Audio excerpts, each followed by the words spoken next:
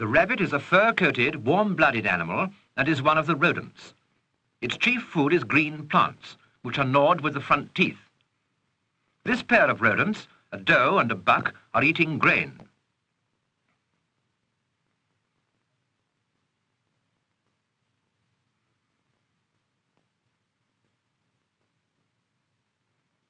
Rabbits, many centuries ago, were to be found living only in the lands around the western Mediterranean, particularly Spain. Later, they spread further east in Europe and were introduced into the British Isles.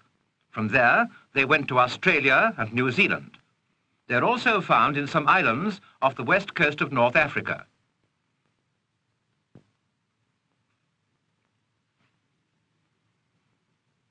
In England, rabbits flourish in open woodland country, especially on well-drained soils. On sandy banks, they make tunnels called burrows in the ground. Often, several burrows are close together and form a warren. Rabbits are most active at nightfall and early in the morning. They use runways through the tall grass and keep to these well-trodden paths. The rabbits can move very rapidly. The short forelegs fall separately in a kind of skipping movement. The powerful long hind legs fall together in a jumping action. As a further protection against its enemies, the rabbit's coat, or pelt, has different colours which blend with the surroundings. The rabbit may easily be overlooked against a background of long grass. It needs to use its sensitive nose, prominent eyes and long ears to detect its many enemies, like the polecat, which usually hunts the rabbit at night. When an enemy is around, an adult rabbit gives the signal by showing the white underside of its upturned tail as a warning to the younger animals. A buck often gives the signal by stamping on the ground with its hind feet. In diagram, the construction of the burrow can be shown.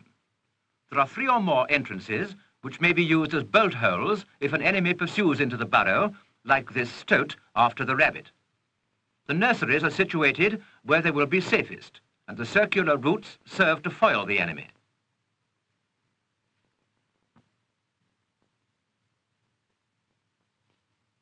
When a doe is about to give birth to a new family, she sets about making a new burrow.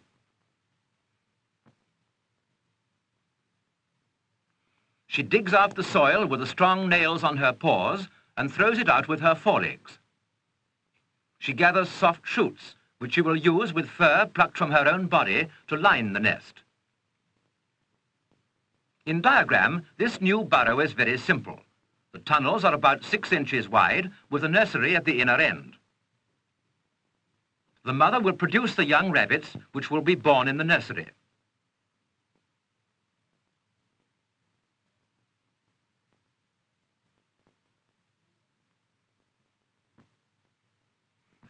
The reproductive organs of the female rabbit, the doe, are situated on the lower side. Inside her body, the female rabbit has a pair of small ovaries on either side of the body and a pair of tubes, narrow above and broad below. In front of these is the bladder, and behind that is the canal leading from the broad tubes to the outside of the body. When the doe is about 6 months old, she mates with a buck. Then tiny eggs, or ova, are set free from the 2 ovaries and travel to the upper tubes. Here, they are met by great numbers of small, active male sperms which have been introduced into the doe's body by the buck. Only 1 sperm will fuse with each egg and fertilize it.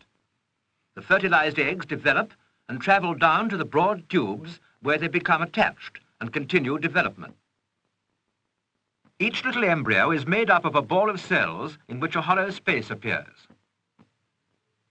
30 days after mating, the little rabbit about to be born looks like this. The cord, which has attached it to the mother's body, will come away with it at birth. Each one is protected by a sac containing fluid, and these sacs, lying along the broad tubes, travel towards the canal which leads to the outside. When the rabbits are born, they are quite helpless and without hair. They feed on milk from their mother's breasts. At this stage, they need to be kept away from the light and well covered with the soft lining of the nest.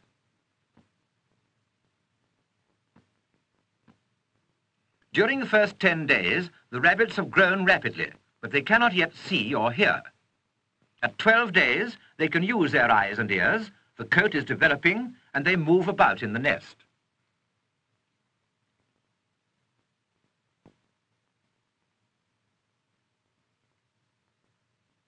At 2 weeks old, they venture to the front door of their home. They're still growing very fast and are always on the lookout for food.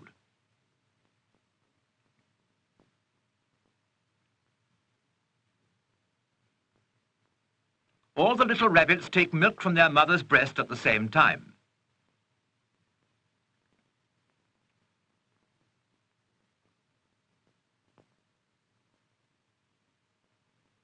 At 3 weeks old, they go a little further afield and play in the sunshine. When they're a month old, they can find their own food and begin to fend for themselves. They have very big appetites and spoil the pastures where sheep should graze and do great damage to crops and gardens. The rabbit, after a meal, pays particular attention to his toilet and washes his face with his 2 front paws.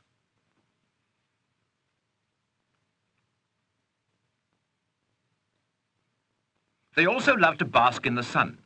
The rabbit's pelt is made up of a fine, close undercoat and coarser, longer hairs, which give the general brown effect and make it so hard to find. The muzzle is continually in movement and is very sensitive. The rabbit has a notch in the upper lip, wide nostrils, and long whiskers. The large blood vessels in the outer ear help the animal to get cool, as there are few hairs there to hold the heat. It is also most useful for catching sound vibrations. The prominent eyes at the side of the head give a wide range of vision. The long whiskers are used to measure a gap through the reeds or dense vegetation.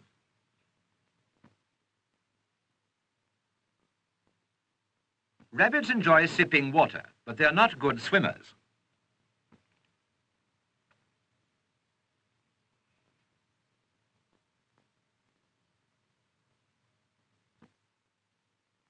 The rabbit leaves his tracks behind in the soft mud by the water's edge. When this is covered by a thin mantle of snow, the footprints show up clearly.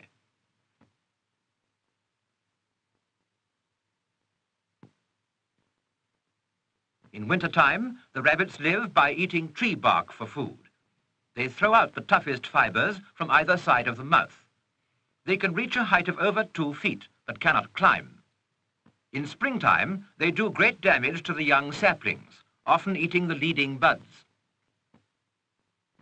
In this diagram, the skull is shown. The chisel-shaped front teeth, called incisors, are used for gnawing. The nose bone is very prominent. The nerve to the eye is in the center of the large orbit, and the ear is at the back of the skull. The back teeth are ridged and used in grinding the food. The rabbit's jaws move sideways when it grinds its food, like this one enjoying a dandelion, and this one destroying a young plant. But their favorite food is grain, and great damage is done to grain fields, especially in the dry seasons, which favor the rearing of large families. During one season, from May to September, one doe mates with a buck called A early in the spring.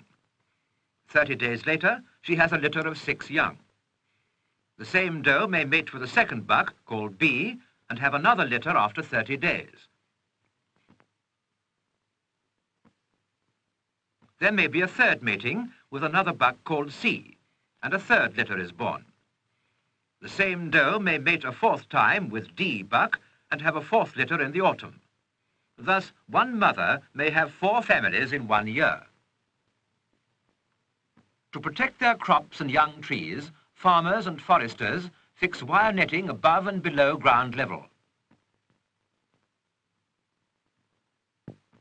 The rabbit has also natural enemies like the weasel, the fox,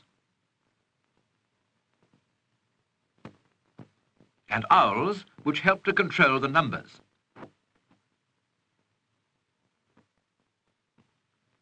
but they're gregarious animals and always on the lookout for danger.